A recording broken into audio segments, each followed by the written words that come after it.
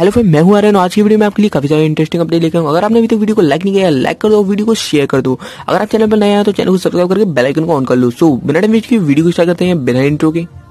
कुछ tech updates के बारे में बात कर लेते हैं। तो पहला अपडेट निकल के आ रहा है सैमसंग गैलेक्सी A40 और सैमसंग गैलेक्सी A60 की तरफ से। जैसा कि मैंने अपनी पिछली वीडियो में कहा था कि ये लॉन्च हो चुके हैं चाइना में। इसके सारे स्पेसिफिकेशन सामने निकल के आ गए, जैसा कि आप स्क्रीन पर देख सकते हैं। अगर प्राइसिंग की बात कीजिए तो सैमसंग गैलेक्सी A40 की प्राइसिंग हो सकती है करीब 15,990 रुपए और सैमसंग गैलेक्सी A60 की प्राइसिंग हो सकती है 22,990 रुपए। तो चलिए नेक्स्ट अपडेट की तरफ चलते हैं। तो नेक्स्ट अपडेट आ रहा है पबजी की तरफ से। पबजी के डेवलपर टेंसेंट है, उनकी तरफ से रूमर्स निकल के आ रहा है कि टेंसेंट जल्द अपना एक नया स्मार्टफोन लॉन्च कर सकते हैं मार्केट में, जो कि एक गेमिंग स्मार्टफोन होने वाला है। तो नेक्स्ट अपडेट की तरफ चले तो नेक्स्ट अपडेट आ रहा है Asus के Zenfone Live L2 की तरफ से, जो कि बजट सेगमेंट में आने वाला स्मार्टफोन है, जो कि लॉन्च हो चुका है। अगर इसकी स्पेक्स की बात करें तो इसमें आएगी 5.5 इंच की HD+ डिस्प्ले, जो कि 18.9 रेशियो वाली डिस्प्ले होने वाली है। प्रोसेसर की बात कीजिए तो इसमें प्रोसेसर होगा क्वालकॉम का स्नैपड्रैगन 425। बैटरी दी जा रही है 3000 mAh की। कैमरे की बात कीजिए तो इसमें 13 मेगापिक्सल का रियर कैमरा और 5 मेगापिक्सल का फ्रंट कैमरा, जो कि आएगा 2GB RAM plus 16GB variant के साथ। प्राइसिंग की अभी कुछ कंफर्मेशन नहीं है, जैसे कंफर्मेशन हो जाएगी मैं आपको अपडेट कर दूंगा। तो चलिए नेक्स्ट अपडेट की तरफ चलते हैं। तो नेक्स्ट अपडेट आ रहा है एप्पल की तरफ से।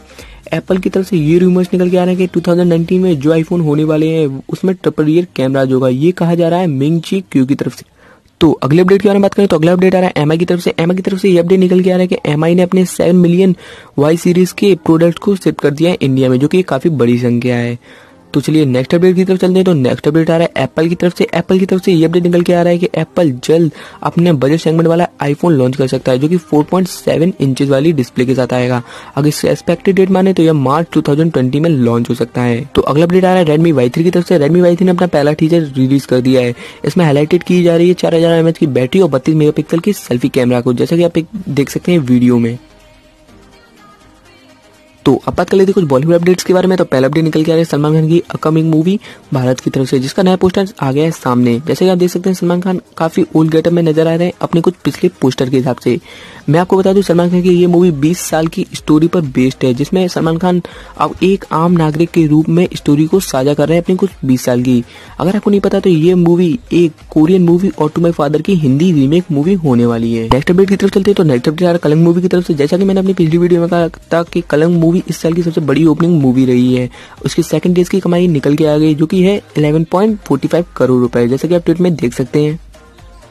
अब बात कर लेते हैं आज के कुछ इंटरेस्टिंग ट्वीट्स के बारे में। तो पहला ट्वीट निकल के आ रहा है यूट्यूब इंडिया की तरफ से। यूट्यूब इंडिया ने ट्वीट करते हुए ये लिखा, Hyderabad your long weekend plan just go sorted, spend it with your favourite creator at the hashtag YTFF showcase from April 19 to 21। जैसा कि आपको पता है कि YTFF का शो होने वाला है अप्रैल 19 से स्टार्टेड।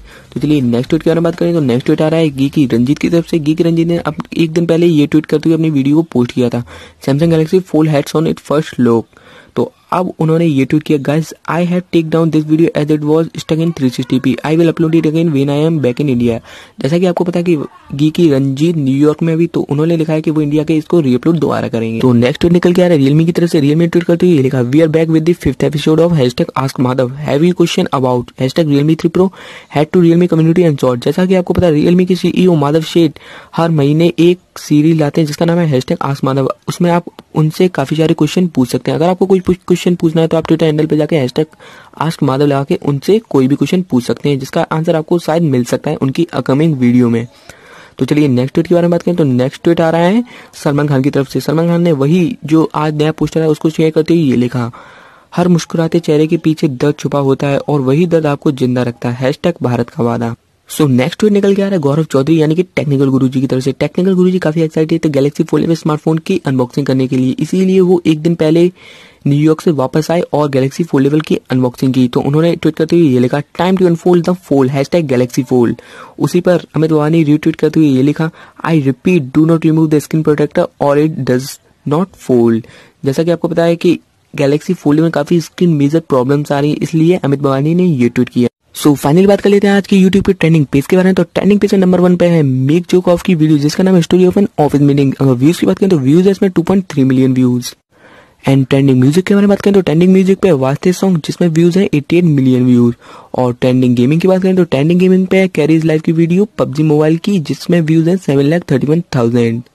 और फाइनली बात करें ट्रेंडिंग मूवीज के बारे में तो ट्रेंडिंग मूवीज में है स्टूडेंट ऑफ द ईयर 2 का ट्रेलर, व्यूज है 41 मिलियन व्यूज। तो बस फिलहाल की वीडियो बस इतना ही। अगर आपको ये वीडियो अच्छी लगी यार, वीडियो को लाइक कमेंट शेयर जरूर करो और चैनल को सब्सक्राइब करके बेल आइकन को ऑन कर लो, क्योंकि मैं आपके लिए ऐसे अपडेट रिलेटेड वीडियो लेके आता रहता हूँ और आपको अपग्रेड करता रहता हूँ। तो मैं आपसे मिलता हूँ अगले एक्साइटिंग वीडियो में, तब तक के लिए टेक केयर, बाय बाय।